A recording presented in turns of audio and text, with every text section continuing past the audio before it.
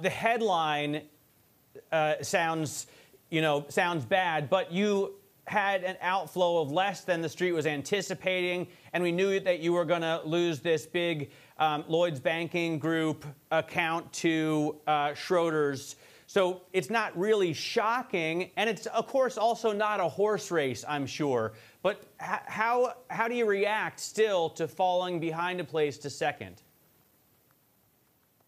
I think the important thing is this is about, the business is not about bulk, it's about scale.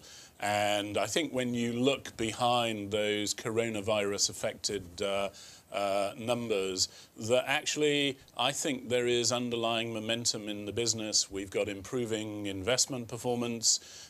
Thanks to the magnificent efforts of our people, we were operationally very resilient.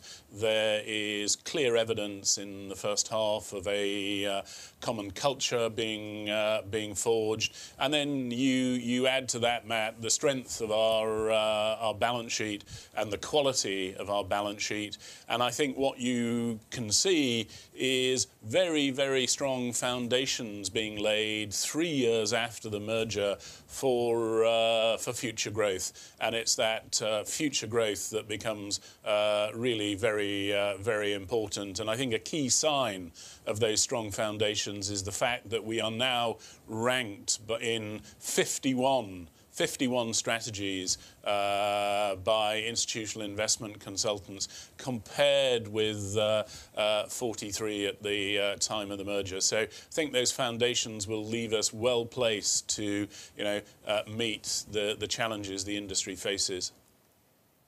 Keith, good morning from London. So as we have these lockdown measures easing for the rest of the year, what are you seeing in terms of the recovery?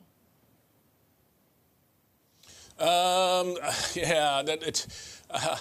agree with what I've just heard Governor Bailey talking, that it's unfortunately very, very complex. And, I think, if, for instance, we were to see a vaccine and we could declare victory over COVID, I think you'd see a very strong V-shaped recovery and a very strong recovery in markets. But given that history suggests that, these vaccines are about 40% effective, if we don't get that, I think, we've got a corporate sector in parts that's got to de-lever.